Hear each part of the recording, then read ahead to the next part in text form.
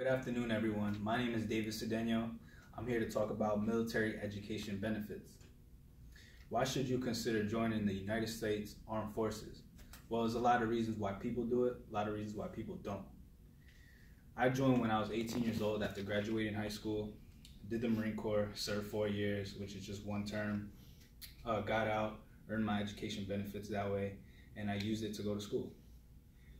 Students have a lot of career goals, but it costs money, it costs tuition. Joining is not as bad as people may think or as people may see in the media, because it's all dramatized just for the sake of the movie or TV show or whatever you're watching. But according to the US government on their website, they actually mention that the requirements to join the US military is you just have to be a US citizen, that's one. Two, just meet the age standards, have good health,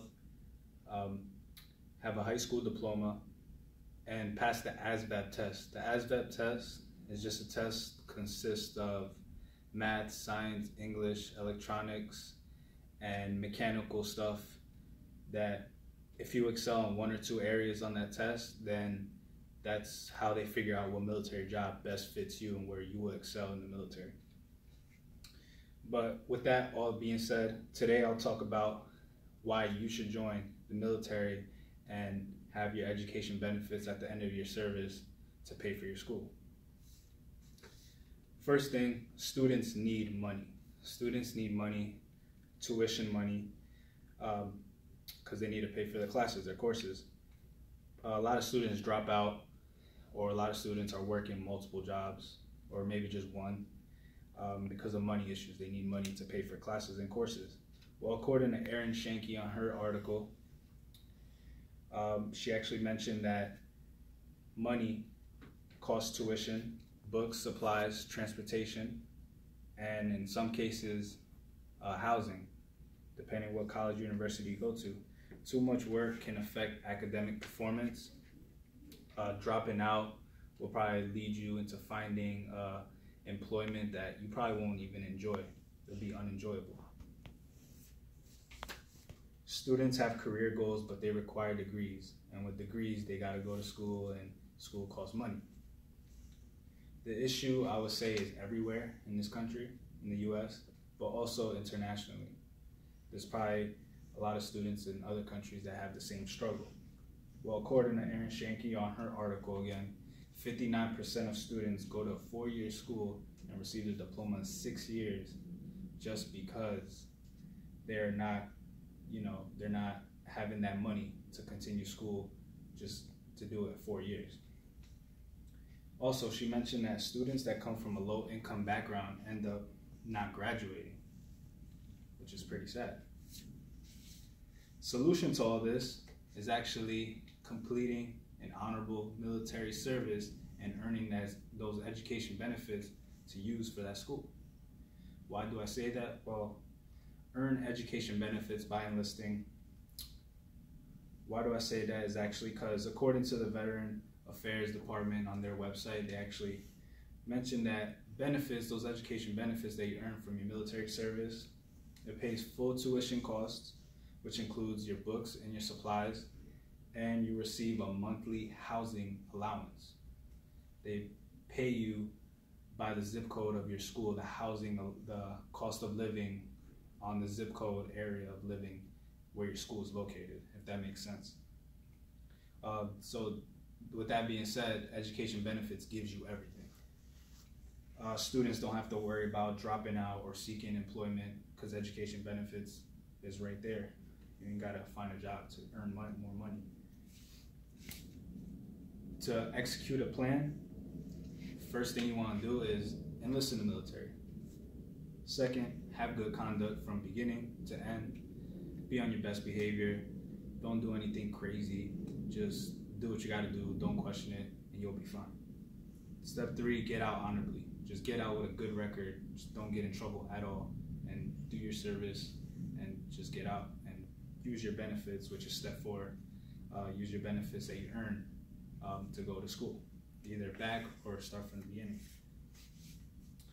A lot of students may not want to join the military because families, they don't want to leave them behind, whether it's their own or they have family that take care of them, or they don't feel mentally or physically prepared to join, which is a really big one. Or also they don't think, they think that military is all combat, all fighting, going to war, risking your life, when there's a whole other side to the military. It's not just combat.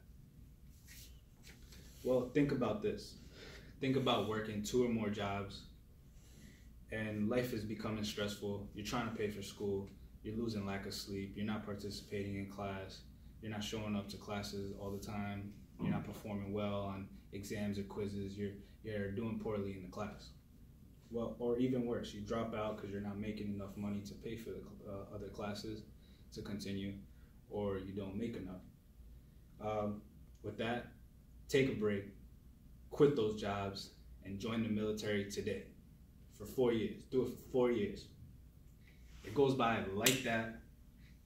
It's not really that hard. After you go through the training, that's the only hard part. It's not really that hard once you start doing your military service. Not bad. Obtain your education benefits at the end of all that, and you go back to school stress-free, because you don't have to worry about anything besides your school and pursue your dreams in school with your career goal.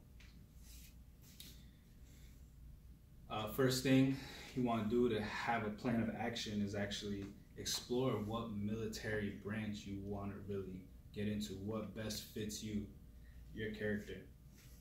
According to Military Spot website, they said that the Marine Corps and the Army will be the best choice for you if you like intense, hardcore, more combat side of training and involvement.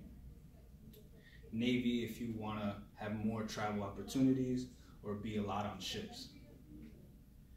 Air Force if you're good with electronics or computers. The Coast Guard if you want to be involved in search and rescue missions. After that, after you pick what you want, what military branch you want to go into, talk to a recruiter either by phone or in person by visiting the local recruiting office near you for whatever branch that is. Explain your situation. You want to join because you want those education benefits, because your main career that you want to do in life requires schooling. Your recruiter will sign you up for a job that's right for you, not anything crazy he'll put you in so you're not doing anything that's really risking your life. You just go through it for 4 years, which is just 1 term. That's like the minimum.